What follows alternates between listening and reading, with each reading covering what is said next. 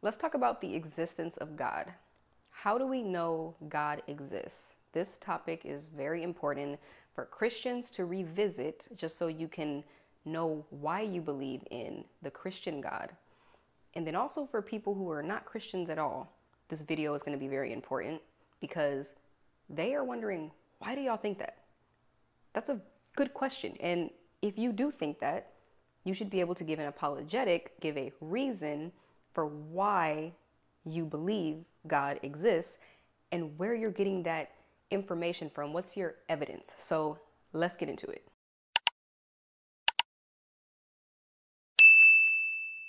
So usually when this question comes up of does God exist, it's always irritating for both parties, the people who believe God exists and the people who don't, because the people who believe God exists usually argue using their personal testimony. They use that as a way to prove God exists. They're like, God impacted my life. And I mean, they're so passionate and they're just trying to tell you, like, you don't understand. How can you think he's not real? If you only knew what he did for me, all of this emotion and their experiences, and they're trying to give you their personal story and testimony of what God did for them. Now, my thoughts on that is, I think that they really are experiencing that. I can speak from personal experience as well. God has impacted my life in many ways. But this is the thing, which is a valid argument. There is a lot of personal experiences that I know I've had, that I've heard other people have, of hallucinations, demonic attacks, and other experiences that people have had, even people from other religions claiming to have had an experience with a higher power or a deity, and people will say, no, you didn't, because it's not their God. And other people will say, I don't think that's true. They didn't have that experience, or if they did, it wasn't real. And people are fighting each other because they're like, your God doesn't have my title. And the reason why this matters is because we have to ask that question, does a personal experience equal it's real? Is it true? So we're kind of dealing with two kinds of things here, because you have the actual experience that you're experiencing with God, or a demonic attack or some hallucination. But then you also have the question of, are those hallucinations real in reality? Was my experience with God real in reality? Like, what goes on in my head and in my emotions and my experience that I'm feeling, my personal experience with God, what makes that different than a person with a mental illness who's experiencing hallucinations? They're seeing things happen. They have beliefs about things. And we would say they have a mental illness. You know, maybe a psychiatrist can put them on medication and try to get rid of those hallucinations, you know. And it's like, but for them, they're seeing it. People that take certain psychedelic drugs, people are like, I'm experiencing something. It's real. When we have dreams, I've had dreams where I'm like, and I know everybody else has dreams too, where it feels real. You can touch things. You are experiencing things. It's very real. So what makes it different from belief in God? Like, how do we differentiate between the two? And that is where grounding things in reality matters. So it's nothing against your personal experience and that being valid.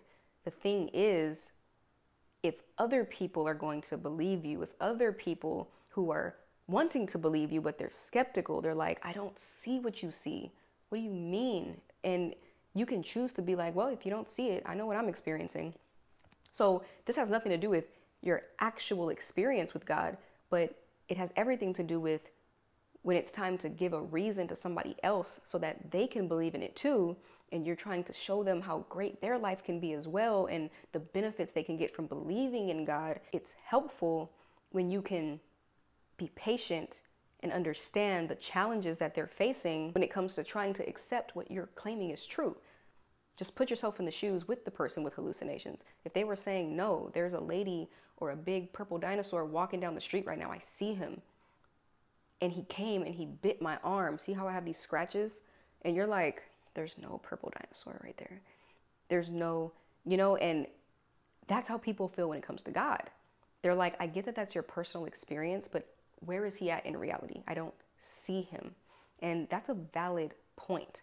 So there are ways to have these conversations in order to understand each other, reason together. Like, we can get somewhere without it being an argument and a big old issue where we get offended and defensive and we disagree with each other and we think each other's crazy, and here comes the belittling and the name calling, and it's like, no, we can be gentle, respectful, we can love each other, maintain that, and navigate these conversations, share our experiences, receive why somebody would doubt, give our rebuttal, give our reason for why we still hold to this and think it's true, and work through a conversation. So I wanted to get this out of the way as far as personal experience when it comes to defending God, because we're so quick to go to that, especially as Christians. We're so quick to defend God